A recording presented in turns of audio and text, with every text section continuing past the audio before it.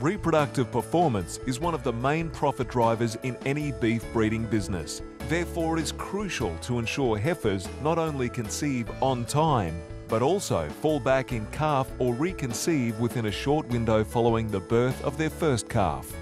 This is a significant challenge for many producers, given first calf heifers have the lowest fertility level of any age group.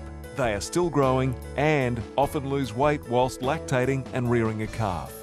One of Australia's most respected assisted reproductive specialists, Dr. Sophia Edwards from Vetoquinol, Australia, shares some of her thoughts on managing nutrition in heifers to maximise fertility.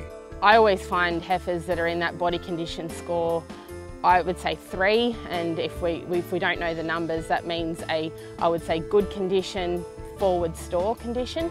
And then hopefully increasing to a body condition score over the next 3 months. Half to a body condition score is about ideal of what you want in terms of your heifer management. So at this point in time, we've got some cows that have quite large calves on them, and it's the point in the year where I think it's really important to wean. And the reason for that is these cows are actually in very good body condition score. If you look at the type of pasture that's in front of them, there's a reasonable bulk. This is just a holding paddock, so there's not, but out in the paddocks there's quite a reasonable bulk of pasture. But in terms of its digestibility and its protein, it has certainly declined. So managing these cows forward, the important thing is to actually remove the big calves and obviously look after those, manage them forward.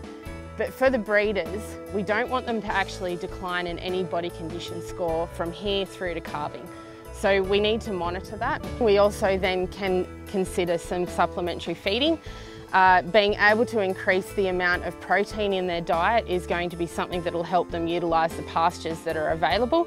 Using a supplement such as Molafos is a very important tool, I think, to be able to ensure that these cows are going to calve. We can find enough bulk of feed for these animals, but in making sure it's the right quality sometimes can be a little bit challenging. My aim would be to have the cows calving in at least this body condition score. And the importance of having your cows calving in this body condition score is the fact that it's all about getting them back in calf.